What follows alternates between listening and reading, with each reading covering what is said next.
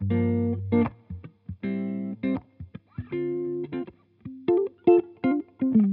I've been thinking about the choices I have made and doubt the life I've chosen for myself. I wonder how it would pan out if I stuck to the status quo and stayed in England. Never know, but when I see my friends, I see them with this golden glow. It seems they can touch the rainbow. I guess I'll never know, never know, never know. Would that be me if I'd stayed in my city? Bright blue and green. Is that how my life would be? Is that how my life would be? And often we're reminded to enjoy each day and find it in ourselves to show some gratitude for every moment through and through. I try so hard to just be present, mom will slip the adolescence. I can't help but wonder, but I guess I'll never know it, what the other book looks like. Hi guys, and welcome to my channel. If you haven't seen my face before, hello, my name is Ebony and welcome to today's video. So for today's video, I thought I'd do a little cheeky update on my coffee situation. And I say situation because it's been a journey, guys, and that is because I have pretty much captured my entire journey from start to now. Basically, about this time, no, it might have been like earlier, maybe May last year, I decided to invest in a coffee machine for myself during the first lockdown here in London.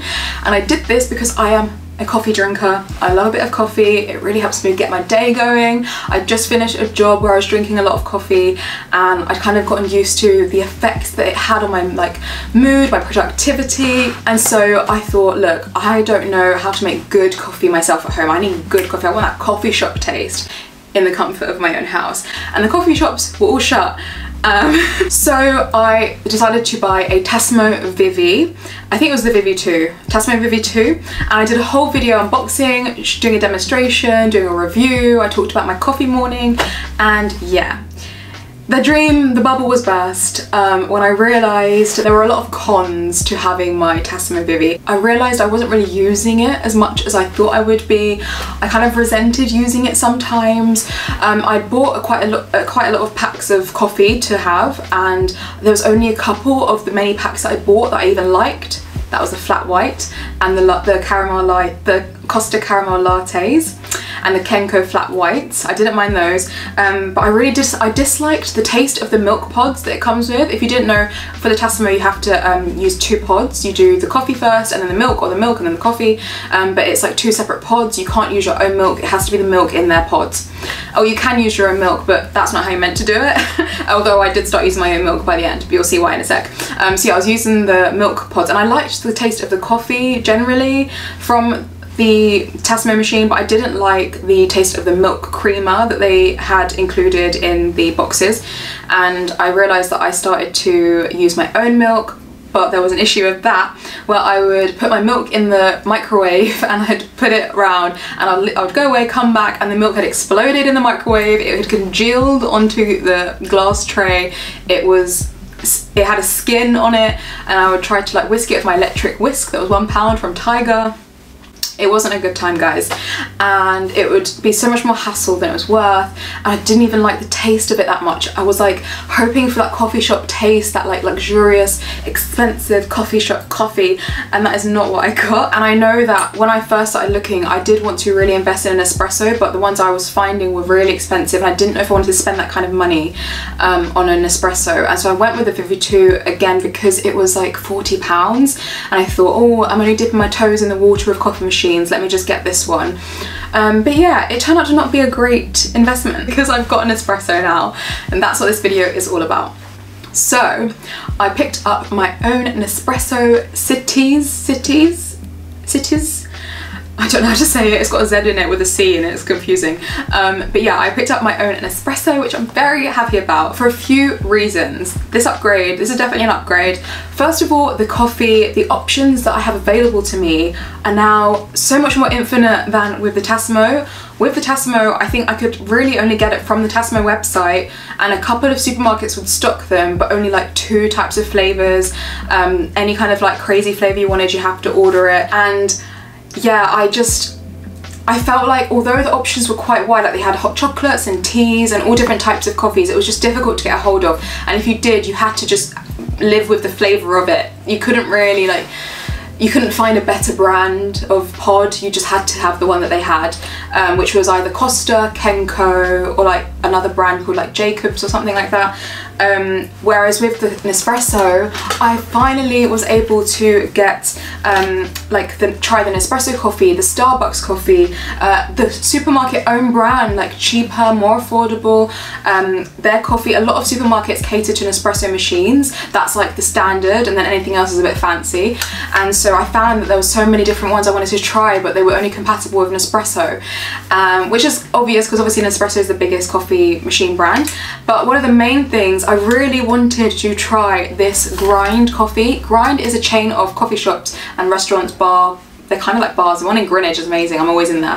But they have them all over London, and I've always wanted to try their coffee pods, which are for Nespresso machines, and they are compostable, so they are good for the environment, unlike the Tassimo Vivy, which did have recycling points a million miles away from where I live, and it wasn't realistic that I was going to save those pods and go to a place to recycle them. I don't have a car, and a lot of those they're like in like warehousey places where, I don't know, it was a lot. So that was kind of like weighing on me a little bit, because I do like to recycle. These Grind pods are compostable, and they are the house blend from the Grind coffee shops. It smells incredible, guys. It smells so good. And they do refills, so I can go in or order online. They actually do subscription service that you can get them sent to your house every however many times a month you want, and you refill the tin. So very excited about that. Look at the Instagrammable millennial pink tin, so cute. So yeah, I picked that up. That was like the exciting thing I got today. But when I actually got the machine, I wasn't anywhere near a Grind, and I didn't think I was going to be for a while. So I went to Sainsbury's and I picked up these Starbucks capsules. Now that I have an espresso, I just want to try all the different types of coffee I've been missing out on all this time. And so I got the house blend in the Longo and the blonde espresso roast, which I don't think I'll have as an espresso because I don't really drink espresso. I drink like lattes and flat whites because I'm a basic.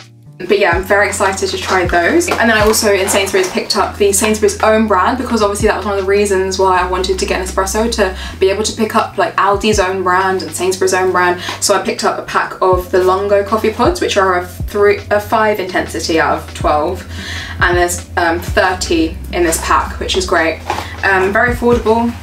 Now, I actually picked up my machine from eBay. One of the best decisions I made, honestly. Brand new, the Nespresso CitiZ. It's about, I think it's like 215-ish pounds brand new on the Nespresso website or on like Argos. And I found it on offer in Curry's PC World for 179 or something like that. On eBay, I managed to get it for 129, including shipping, and it came like a couple of days later, and it was in such pristine condition. I knew that from the pictures. It looked barely used. It was in pristine condition, and it came with a ton of free capsules, so I was able to try it straight away. So I ended up getting a massive box of these, which is the Cafe Royal Switzerland Longo Forte. It's a strong long coffee, which I've been using. And it also came with the thing that it comes with when you order it brand new, this Nespresso chocolate box of coffee with one missing. So obviously this person realized they didn't want it after like one use and was like, oh, I'll sell it. So I got a really good bargain. The best things about this machine, the milk frother. The milk frother. Not only can I use the milk frother to make hot froth, cold froth with my coffees that I make with my pods, but if you wanted to use frothed milk for whatever other drink you wanted to make, like regardless of the coffee, like hot chocolate, a latte, you can put vegetable milks in, nut milks in. Like, it's such a good little addition, and it like works by itself. It's incredible. I love it. The actual machine itself is like an espresso. It's incredible, and it makes good coffee. It does the job. It does what it says on the tin. I almost looked into getting the Nespresso Latissima Touch. The Nespresso Latissima Touch, the one with the milk thing on the front. I'm glad I didn't get that one, because I saw a lot of bad reviews after I decided not to get that one. But yeah, the reason I got the one I got, the CitiZ, was because I did a lot of research. I did loads of research.